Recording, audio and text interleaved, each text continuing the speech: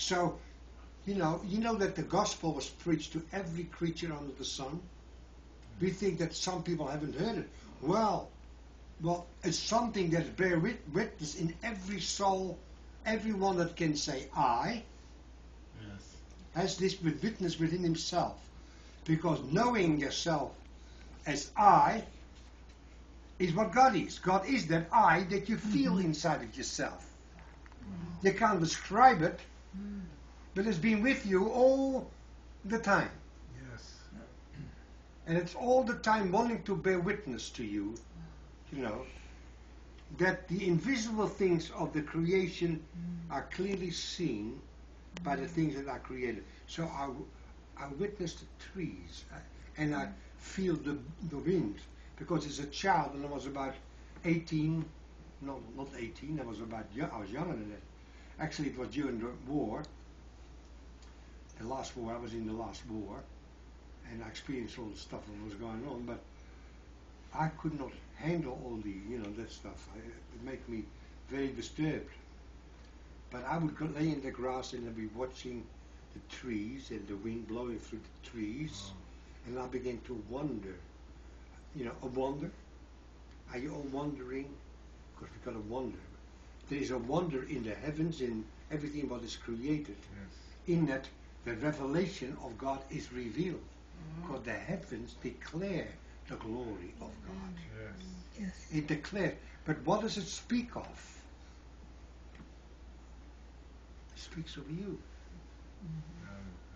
It speaks of the I am, and you become aware of it through the creation that's clearly seen, that something is working in you, that bringing back to your remembrance who you are. Because I was there in the beginning with him. Right when God said, let there be light, I was there. That's right. And I beheld it all come into being. For by it, or by this I, all things were created, and all things are sustained by that same I. So now, if we want to experience the same thing, what was ordained for us in the beginning, we will not say to God, what will you give me? We will not pray for anything at all, because all things are already yours. Amen. But you don't know that, because you see still with mortal eyes, and that causes you to be blinded by the worlds of appearances. And these appearances control you for the time being, at least. But now we are coming to a place where this mortality must take on immortality. Amen. Now, first of all, I want to read to you something from the book of Romans, and it's at the end of chapter 11 from the Wuest translation. It says, "Oh, the depth of the wealth and wisdom and knowledge of God! How unsearchable are his judgments, and how untraceable the path he takes. For whoever knew the Lord's mind, or who has become his counselor, or who was previously given to him, that will be recompense to him? Because out of him, and through him, and for him are all things. To him be glory forever." Now this, of course, has been interpreted into many, many doctrines about what's happening in that rotation, as it were, of the ages. God, according to some teaching, that God lowered us into this pit and gradually is going to return again, because out of him we came, and we're going to be, treated really unkind by a loving God, you know what I mean?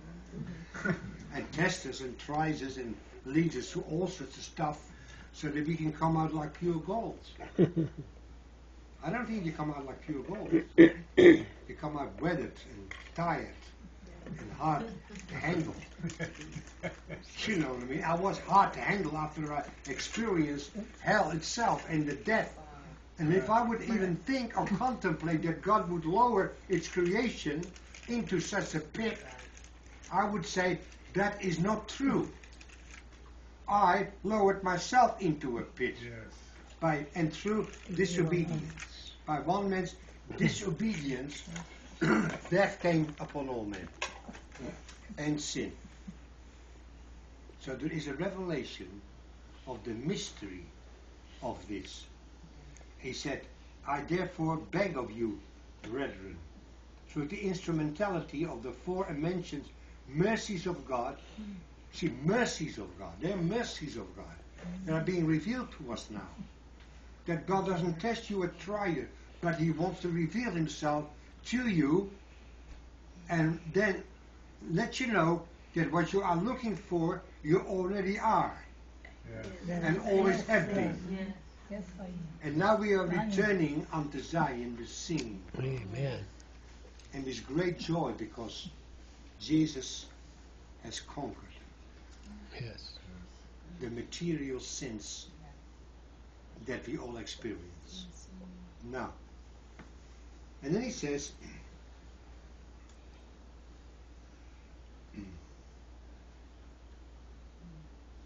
that you present your body a living one, a holy one, a well-pleasing, your rational sacred service, rational in that this service is performed by the exercise of the mind. And stop assuming an outward expression that does not come from within you and is not representative of what you are in your inner being, for that outer being is patterned after this age, but change your outward expression to one inner being by the renewing of your mind, resulting in you putting to the test what is the will of God, the good and well-pleasing and complete will, and having found that it meets specification, place your approval upon it. This is something, isn't it? To present ourselves holy and blameless unto God. And know that. Because God cannot look upon sin or anything what you claim to have or what you think you don't have. God only knows the absoluteness of completeness. He doesn't know anything what is frail or old or dying or sick or lonely. God doesn't know anything about that. So I went to God and said, God, I got all these problems. I went to God, but He wasn't there. And then God came to me, and I wasn't there. So, at least not even half of us. See, so there is a mix-up here, you know what I mean? We lost the proper understanding of the function of the Spirit that reveals always the nature of absoluteness. And there is no variableness in Him, and neither is there any shadow of turning. Of His own will begot to us, of the word of truth. See now, He has begotten us of the word of truth. And it is always so. When God says, it is so, it is still so, and now the redeemed have to say, so. Let the redeemed say, it is so.